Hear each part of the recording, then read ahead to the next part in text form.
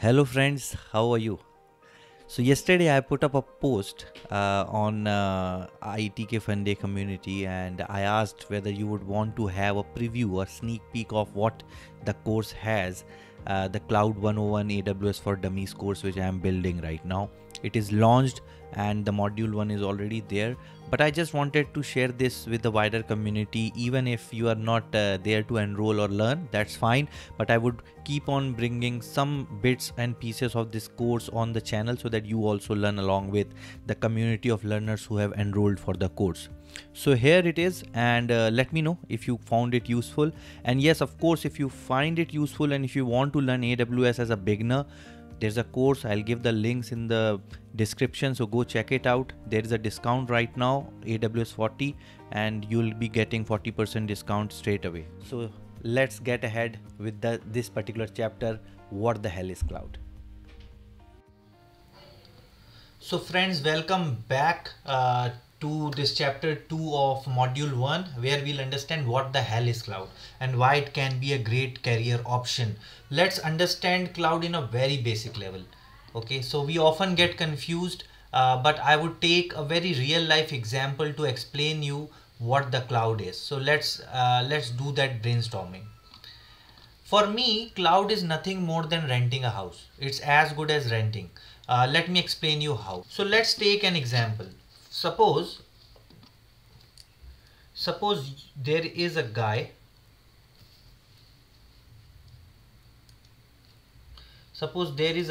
Okay, and this guy wants to look for a job, and for that he comes up with an idea.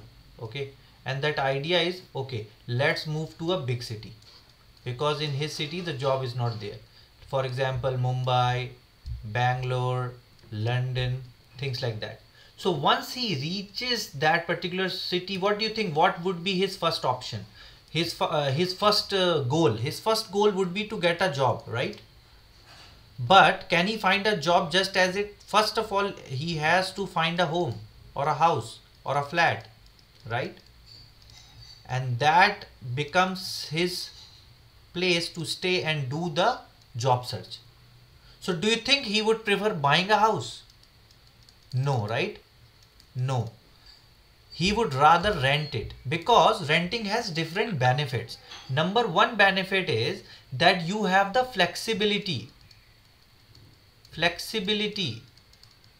of paying whatever rent you have to pay every month, because you might have to go to some other city, in some other month if you don't get a job here. Second thing is maintenance. The whole house is maintained by the landlord, so you don't have to worry about anything which is being done at the society level or at at the house level. Everything will be maintained, and then you will only pay the rent for the time you stay, right? If you are staying for 1 month, you'll give a 1 month rent. If you want to stay for some more months, then you will pay the rent likewise, right? So as a person who's looking for a job, what is your main business? What is your main business? Your main business is to find a good job, right? Similarly, when a new company, for example, comes into the market, and that company, for example, wants to sell toys, wants to manufacture and sell toys to children, but they then want to market it, right? They want to have a landing page, they want to build their website, they want to build their social media and all that. They want to build their custom application from where they want to where they want to use all these facilities to grow their business, right? So for that, what they will need? They will need IT.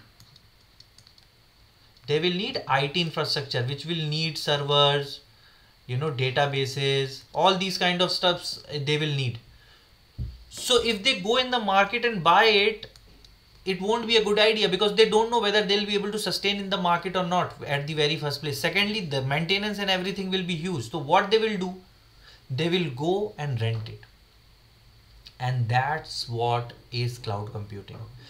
when you rent out the IT services from from big giants who have been building their IT solutions for ages, like AWS, like Google, all these people, when you go to them and say, boss, can you give me a server for 1 day? They said, okay, boss, you pay for 1 day and take it. That's what is cloud. So basically, cloud is on demand IT. Whenever you want to use a resource, you go to a cloud provider, they rent it out, they rent the resources to you. And that is how the whole cloud computing works. So I hope you have a basic understanding. Another layman example could be, you buying electricity from an electricity provider, right?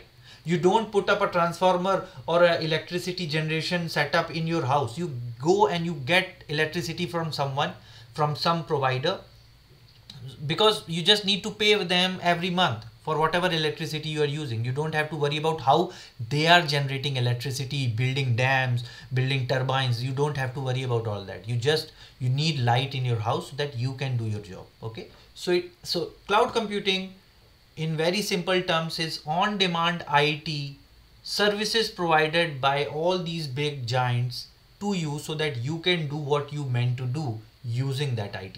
Okay, so guys, now let's look at the formal definition of cloud computing. So cloud computing is the delivery of computing services including servers, storage, database, networks, software, whatever, over the internet. Over the internet, that's very important. Over the cloud, over the internet. So that means that you could basically get IT services from anybody from any part of the world.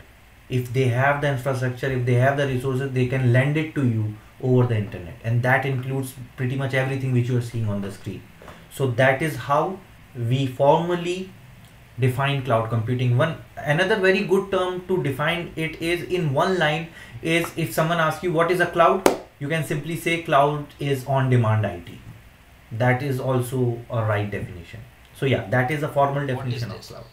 And these are those big three players: AWS, Azure and GCP. And as we talked about, everyone give everything on rent. Okay, they rent it out.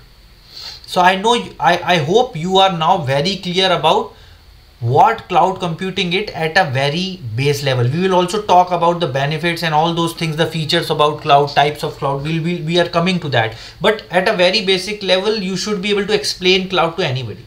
So yeah, so let's go to our next section, which is why cloud is a great career option, which is a very important module. Because first of all, according to Gartner, the cloud spending has been rising dramatically, and by 2023 the whole industry would be close to $600 billion dollars.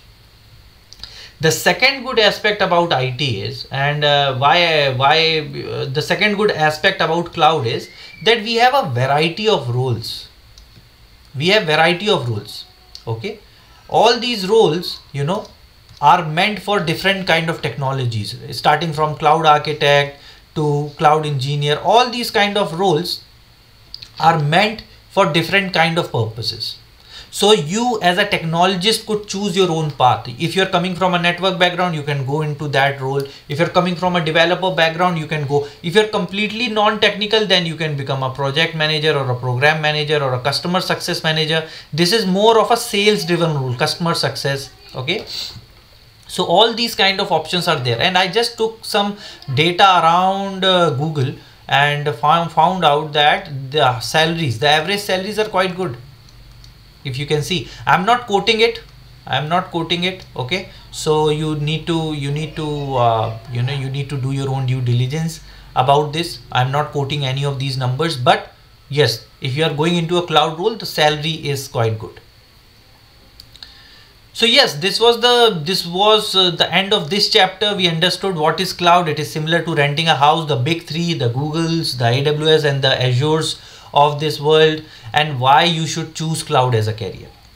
Up next is what makes cloud different from traditional IT? What 6 benefits? I think we covered some of those benefits already, but we'll understand it in a more detail, in more in a manner where you could answer these questions in an interview. So let's go to our next chapter and understand these 6 key benefits of using cloud.